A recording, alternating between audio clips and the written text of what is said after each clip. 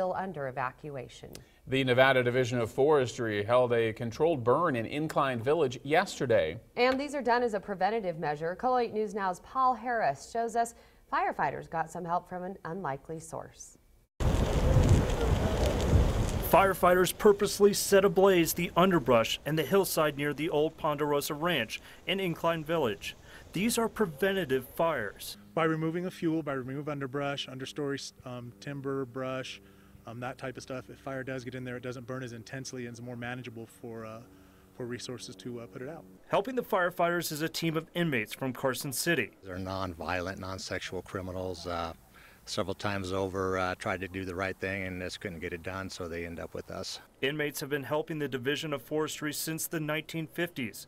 In exchange, they get paid roughly $1 an hour, and their sentence is reduced. The work is long hours over a lot of rough terrain, but inmates say they are glad for the opportunity. First of all, I think this would be great for a resume. I don't know if they would honor that being in a state facility, but regardless, it's still something good to walk away with. There are no armed guards to keep the inmates in check.